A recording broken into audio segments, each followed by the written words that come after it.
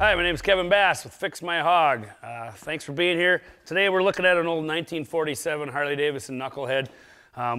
We're trying to show and get people involved with, if you have an old bike, how you get to learn the bike. Well, how do you know the bike to ride every day? How do you know the bike to wrench on it? And what better way to really get to know your new motorcycle, new old motorcycle in this case, than to tear the bike apart, piece by piece, take it down to nothing, and rebuild it back up from scratch. That way you know every nut and bolt, you know things have been torqued correctly, you can find anything that needs to be repaired and fix it. So in this case, on this old Knucklehead that I have here, we realized the frame had some major issues that we found. So we're gonna put a new frame in it today. So we're gonna take it all apart, starting with the top, working our way down. I'm gonna explain all the process, how do you do this, keeping things organized and knowing what's what and where to put it and how to put it back on. Because everybody can take something apart, but if you don't know how to put it back together correctly, that's going to be a problem. And you don't want to have your bike all back together and a pile of nuts and bolts left over going, uh-oh, where'd those go? So what I'm going to do today is go real slow and easy, walk through everything here and just show you, if you have your motorcycle on a lift and you want to tear it down all the way and know what's what and have the ins and outs, here's the process. So with any motorcycle, obviously they have gas and oil in them usually. I mean, if you have an old bike that's been running, they're going to be full of gas. They're going to have oil in the crankcase. You need to get all that out of there to be able to work on it. Otherwise, it's going to get all over the place. In this case here, we already pre-drained our oil. To do that, there's just an oil drain plug down below. We put a oil pan to catch all that, to not let it get in the ground and tamper with that. And we got all the oil out. I put the plug back in. So the oil tank is empty, clean and dry. Our transmission has fluid in it. We don't have to drain that. That's self-encased. There's no lines or hoses where it's going to leak when we pull the transmission out. So we're good there. And then the last piece it would be the gas tank. We do have gas in there. We want to get that out. And we necessarily don't have to drain the whole gas tank in this application because I'm going to take the tank off anyway. So as long as you have a working petcock and you can turn the petcock off, that'll keep the gas in there. I don't have to drain this fully as if I was taking this apart to weld it or fix it. So what I'm going to do is take my gas line off here, have a little gas can to catch the residual that's in the line, get it out. Then I'm going to unbolt my gas tank, take the gas tank off. I'm going to remove the seat, get the seat off, and then we'll look at disconnecting wiring and electrical stuff to get all that off so that we can move on to the bigger steps of engine and transmission and wheel disassembly. So to start this, again, make sure your petcock is turned off. Now everybody's going to have different stuff on their bikes. It depends what you have. If it's a stock style Knucklehead gas tank, you'll have a petcock that goes through the gas tank here. In this case, this is an old peanut tank, kind of a chopper edition. It's got a petcock that's down here, and this one is not your traditional style petcock. This is a spigot, almost like a faucet turning your hose on, garden hose on and off. So I just want to make sure that's all the way in and tight so that when I pull this gas line, all my gas doesn't drain out all over the place and make a mess. So I'm going to grab my gas can here. Put it up on my lift. All we need to take this off. And another thing to remember is depends on what kind of gas lines you have. This one here is just some rubber hosing with some hose clamps. If I had a traditional stock style gas tank on here, we'd actually have solid steel lines. That's how the old Harleys ran them. So this here would go around the back and go into here. We'd have a crossover tube that would connect the left and right hand side together. So you may see different style gas lines, and just make sure you do your research to know what style you have and how it's going to come off. These would just be coming off with a 9/16. In this case though, we have these aftermarket just rubber lines. All I need to do here, take my screwdriver, loosen up my bottom hose clamp to the carb, pull that hose clamp back carefully, and then put the line in my gas can just to let the gas drain out of the hose. And I can see my fuel filter right there, so I can watch the gas, and you maybe will see it. The gas is starting to drop down. Once that fuel filter is empty, that means my gas line is empty. So now I can take my gas line off, no more gas coming out, put my gas, secure this, put it away safe, away from any flammable areas, and then I can work to the next step, which would be the gas tank itself to remove it. Now they're bolted to the bikes in various ways. Stock style gas tanks bolt together with all the way through bolts. There's a lower mount there, a rear mount. This one, because it's a custom chopper style tank, there's just an Allen head bolt that goes through here with the lock nut on it, and I can undo that. And then the rear, they drill the hole and put the bolt through the frame, so I'm going to do that. So all I need for this one is a 1/4 inch Allen wrench, put in there. and then a 1/2-inch socket or a wrench, because in this case, I can't get a socket on this bolt because it's too close to the gas tank, so I can just use my Allen wrench here and get this loose. And once it's loose enough, I should be able to start spinning it freely. And it is a lock nut, so anytime you use lock nuts, remember they do have that plastic locking mechanism on it, so you do have to get them quite a ways off before you can finger tight them off, because that plastic does cause some friction, which is what it's designed to do, so that your bolts don't come loose on you when you don't want them to. So there, we got that one free. I can get it all the way out. And then this is step 1 of my disassembly. You want to keep all your parts in check. Don't just have a big bucket of nuts and bolts and throw this stuff in there and forget what went where. That's going to cause problems. You like to take your stuff off, lay it out. If you have a big shop where you can have a bench, start from left to right or wherever you want, but take all your parts off in sequence, lay them out with all the hardware right there, so when you're ready to put this back together, reverse order, everything's in place, you know what you got, you're not scrambling for nuts and bolts and parts and pieces. So I'm going to take this and pull these out right now and just set them on the lift while I'm working on the front one still after this rear one comes out. I'm going to keep them close so I don't forget. This front one I can actually get a socket on. So I'm going to work on the front mount now. I got my socket. Fits on that bolt.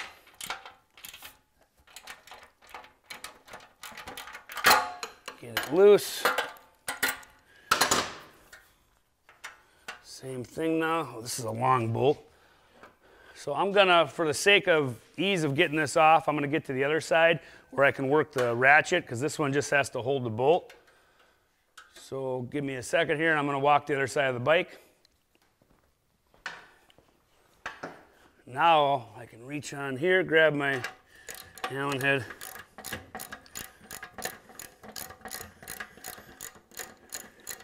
And this bolt had a lot more extra thread sticking out, so it's going to take a little bit longer.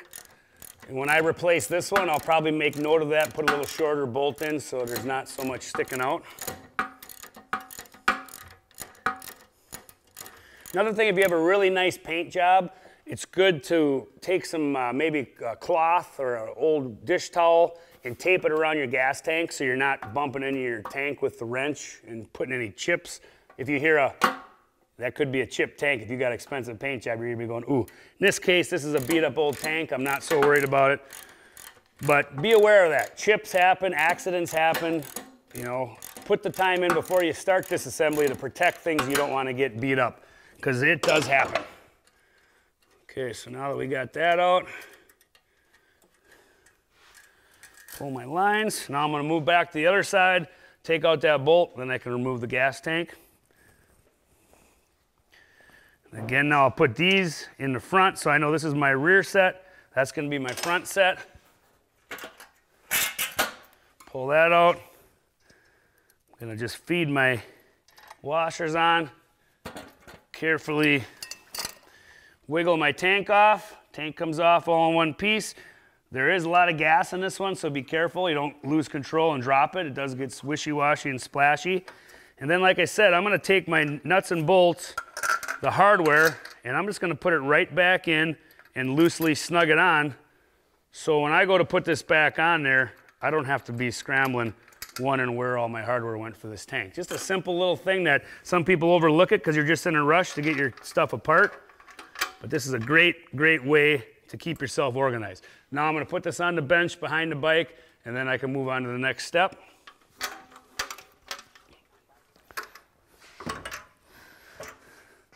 Organization is key. The more organized you are, the easier the process will be. Okay, now that we have the gas tank off, this allows us a little more of a visual look at what was under here. And I knew right away, I'm replacing this frame, that's why we're taking this apart. I knew right away I saw this piece of angle iron, which showed me there must have been a crack or some sort of a structural problem with this frame because this bar is gone. Well, now looking at the top, now that the tank's off, I can see that there's another piece that's been welded all the way along the top. So that means this whole top backbone is pretty much junk. It would need to be cut out and replaced with a new one. This is just a Band-Aid repair. You wouldn't want to leave that forever. Again, why. I didn't know it was that bad. I knew we had some problem, but now I'm glad I took the tank off because this really opened up a can of worms that I wouldn't want to have anybody riding this bike on the road. We're going to replace that with a new frame. So now we're going to look at our seat. In this case, this seat's got a welded seat hinge mount on the frame. It's an Allen wrench style there, so I'm going to grab my Allen wrenches behind the bike, bring them over, and then I'll see what size we got there. It's probably going to be about 5/32. And this one is just threads right in, so I don't have to have a wrench on the other side. Loosen up our pivot.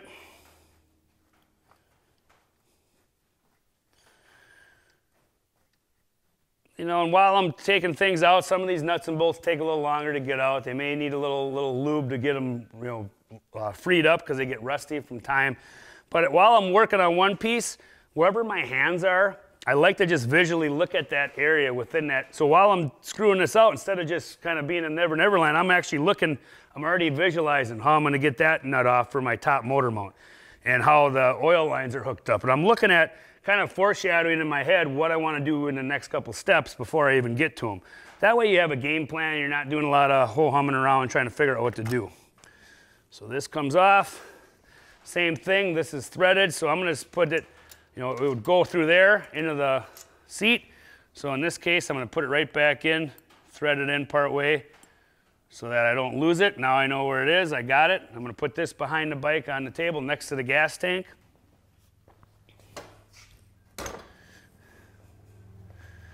And now we get a better visual again of kind of the whole top of the bike. We can see we have some wires coming through the frame that we're going to have to get at, so we may have to clip some of these wires. And when we start taking wires apart on this and doing the electrical stuff, we really want to mark everything so we know where it came from and where it goes. So when we put this back together, you're not looking at a pile of wires going, geez, I don't know which one goes where.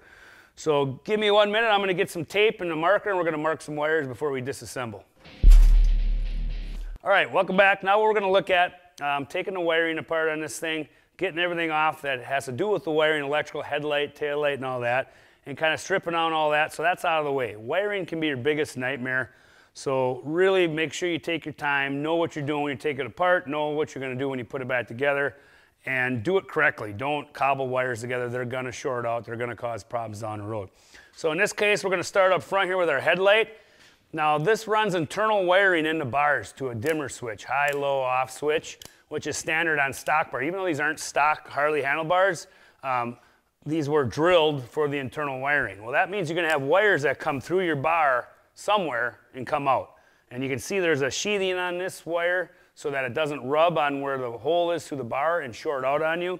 So in this case, I'm looking at that. You never want to have to pull wires through the bar if you don't have to. It is a pain. It is the hardest part of getting wires done. So what I want to do is find where my wires come out and where were they connected from coming out of the bars to my other wires to the electrical equipment. In this case, I can see there's some heat shrink here and soldered joints. So this means there's not a quick way to just unscrew a bolt and disconnect this. I'm going to have to do some cutting. And the best place to cut a wire is where it's already been cut once and resoldered together. That way I don't lose any length off my stock wiring the way it was. And it's already been a splice there anyway, so it's going to be easy to just resplice it when I want to go back together. So on here, there's some safety wire that was kind of bundling this stuff together. I want to cut that safety wire off so I can get at these wires a little better. Trim that off, pull my wires apart. Now I see this was my ground wire. Ground wire was connected to the frame where the gas tank was. So with anything, as you take it off, just mark it. You know, it's easy enough. It doesn't take you very long. Use some tape and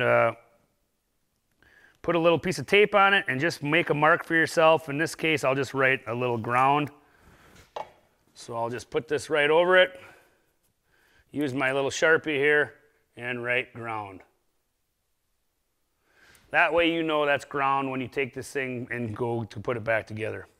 Now my other ones, I'm not quite sure which is high, low, or whatnot, so I'm just going to mark the wires both sides. I'll mark wire 1, wire 2, and then this wire is going down to my generator, which is power. So I know I need that one to be going to power, and this one comes down and around, and I think, I'm not going to cut this one yet because I think that one goes to the generator where I can actually take a little nut off and remove that so that this doesn't have to be resoldered later. So now I'm down to only have to cut 2 wires. which isn't bad for the front of the bike. So I'm going to take my tape again, and some good painter's tape, you know, just something that'll stick, but you don't want to use like Gorilla tape or duct tape, stuff that's going to be hard to get on and off. This stuff is nice because it's easy to put on, easy to take off. It does stick fairly good, and it'll allow you to make your marks that you need, and then take it off when you're done, and it won't be in the way. So I'm going to wrap around both sides of this, and then I'm just going to cut it right in the center so that I can write on this. And I probably grabbed a little too long a one, but that's all right. I'll take my wire, and I'm going to write number 1 on this side and number 1 on that side. So now I know I have 1 and 1, and then I can cut right in between those two. And now I know when I go back together, 1 goes to 1. And now being that we're not going to splice any other wires, I really don't have to mark the other one. No sense to, right? Because all I have to worry about is 1 and 1. And then these two that aren't marked at all will go back together. So now I know I have my wires figured out, so when this comes out and I go to put it back together, the non-marked one goes to the non-marked one, number 1 goes to number 1, this goes to ground. This wire here we know goes down to the generator. It's got a bolt on the post of the generator, so I'm going to go get this bike turned around, unbolt it from down below, show you how that's connected, and then we'll go from there. All right, now that we have the bike spun around and get a look at this side, we can see that this is a generator. So these old style bikes all run off a generator. The generator creates power to recharge your battery if you have one.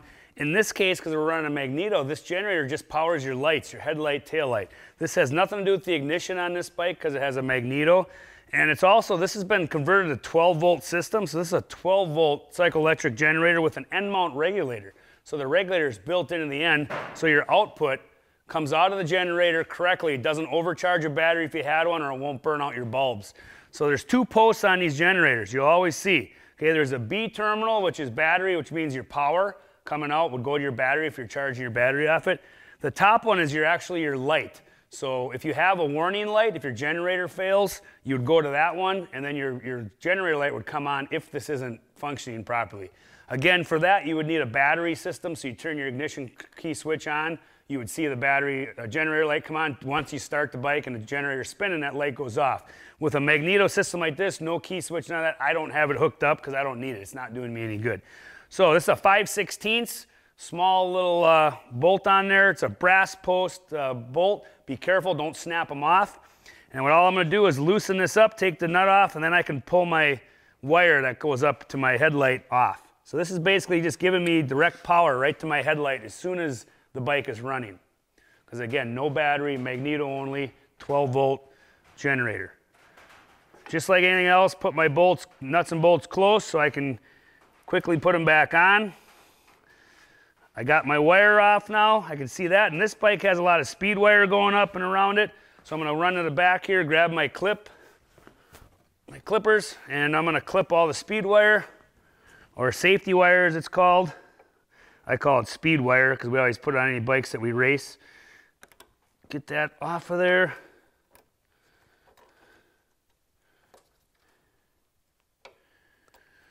And one more down here.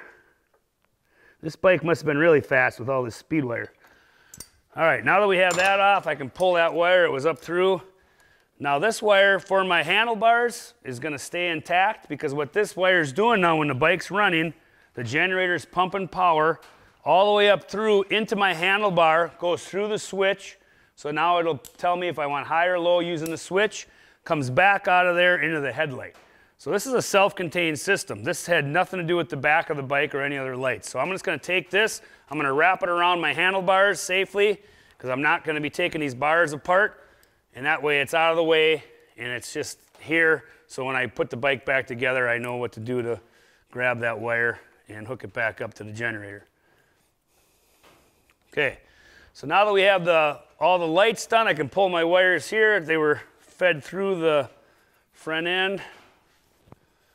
And I will be careful not to lose my tape or markings, which I just did, so I want to make sure I stick that back on there. And my last one come through. And I think at this point, I'm gonna leave these right here because when I rebuild this bike with a new frame, I'm gonna still run this headlight. I'm not gonna change the headlight. So there's no reason pulling all the wires, you know, getting things off, because I'm gonna have this still on there when I put it back on. And to make it easier on myself, just leave the wires. That way they're tucked up nice out of the way. You just don't want the wires dangling where they could get in the way when you're trying to take the front end off.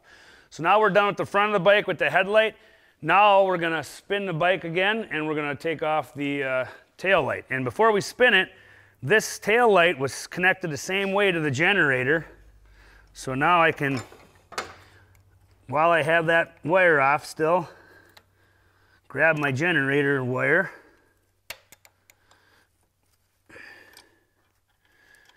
Get it off of there, and it's a little bit beat up. So this is the wire now that feeds all the way back to my tail light to give my tail light power. So this actually goes to the brake switch. From the brake switch, you have two posts coming off. One goes to the tail light that's running all the time. The other one from the brake switch, when you hit the brake pedal, it actuates your stop brake light. So this is the same thing where I'm just pulling it off. I'm gonna feed the wire back through. So I'm gonna turn the bike around again now so we can get a look at the other side and finish up this assembly. All right, now that we have the tail light power wire off, now we need to feed it back through the frame or wherever it may be. In this case, it runs behind the carburetor support mount. And this is gonna go down to our mechanical brake switch.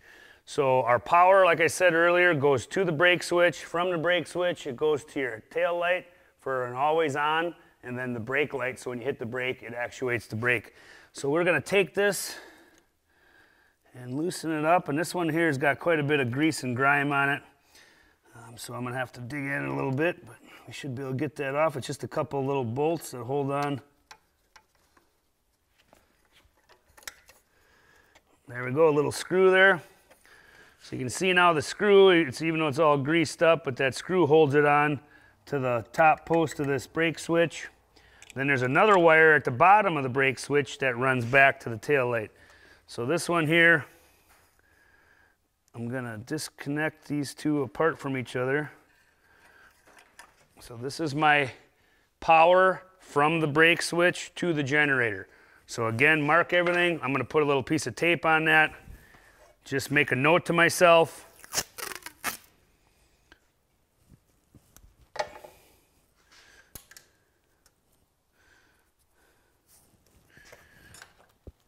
Power.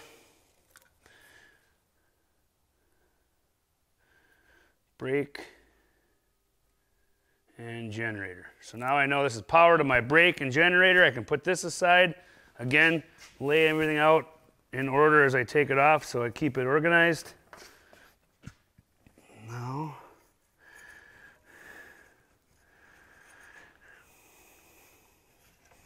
feed that wire through, and now we'll take the bottom connector off the switch. Just small little screws.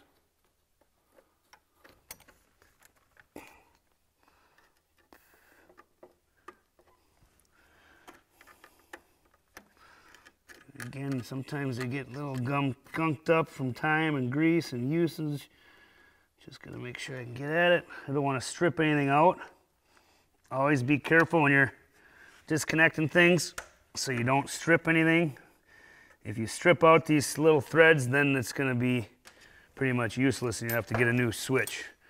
So now I have my brake light and tail light power wires here. They feed through my battery box. I'm gonna pull them up. And then they come up underneath. They ran my frame rail, I see, and then came through the old sidecar loop mount there. So again, I'll take my snips, which is over here, and I'm gonna snip off all the safety speed wire without cutting my actual wires themselves, which is a no-no. The less areas of connection where you have to resolder or reconnect wires, the better. You want to try to have a good, solid, single line running through. This one's got a little zip tie holding that together. And again, with old bikes, be ready to get dirty. You can see I got grease all over me. Don't be afraid of a little grease. Just have some good wipes ready to go. But with these old bikes, with time, with using them, if you're tearing one apart that's been ridden for years, you're gonna get dirty. Dress appropriately, be ready to get a little dirty. Now pulling my wires, I can wrap them around the tail light. And then my last step here is going to be to disconnect my tail light bracket and license plate bracket from the frame. And in this case, they're just bungs that are threaded, so nothing's been welded to the frame, which is great. Nothing worse than seeing an old frame have things welded on it shouldn't be there. So now I'm going to go to my tool chest behind the bike. I'm going to grab a 1/2-inch wrench, which looks like it's a 1/2 inch, and I'm going to loosen those bolts. I'll be able to remove my tail light, and then all of our wiring is disconnected on this. Because this is a magneto system, it's very simplified. These wires off the magneto are only plug wires. They go right to the plugs. When you turn this over, this creates spark, it fires. I don't have to have any other wires to that magneto, nothing. And being that there's no battery, no switches, no other relays. All I have is a headlight, high-low, tail light, brake light, and that's it. So this is pretty simple disassembly. So I'm going to grab my 1/2 inch.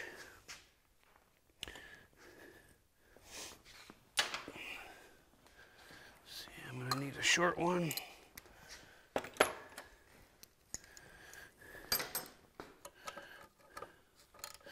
Tighty righty, lefty loosey always.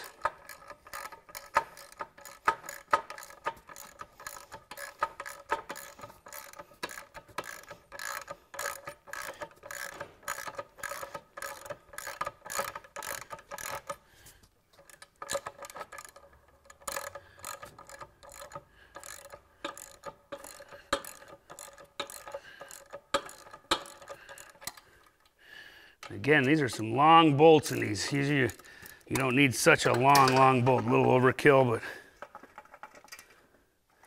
that was a short one.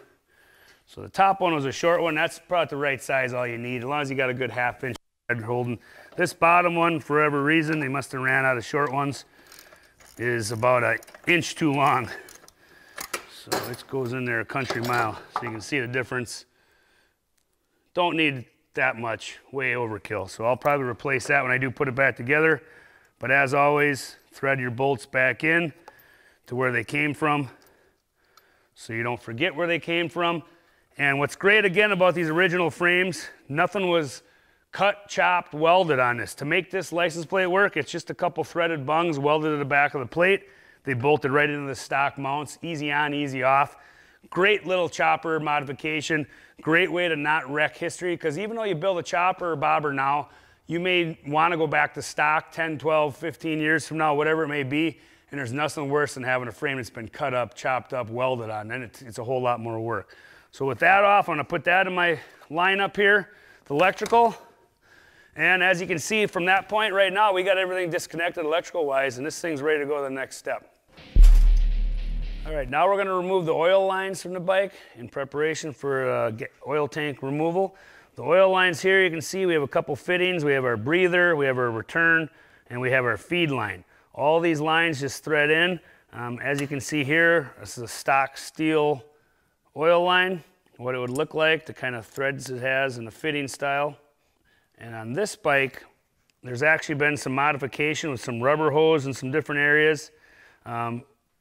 A lot of times in the old days, if a hose gets kinked or broken, they would just cut it off, splice in some rubber hosing. So when we rebuild this bike, we'll probably replace some of these lines with the nice new stock ones that don't have any breaks or kinks or repairs done to them. To take these off, I'm just using a crescent wrench at this time, and it's just a fitting that loosens up.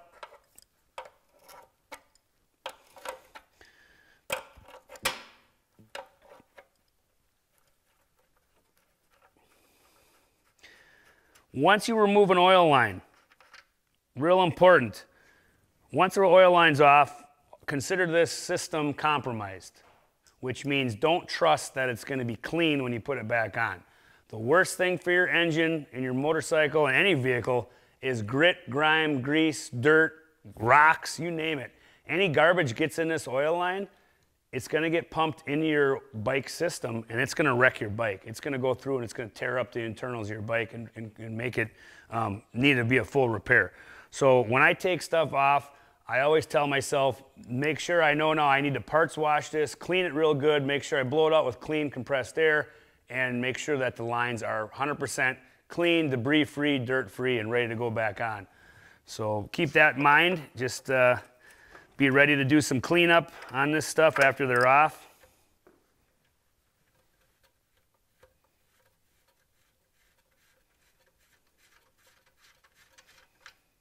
Line comes off, and this one, because it's got that rubber hose, I can kind of pull it down out of the way.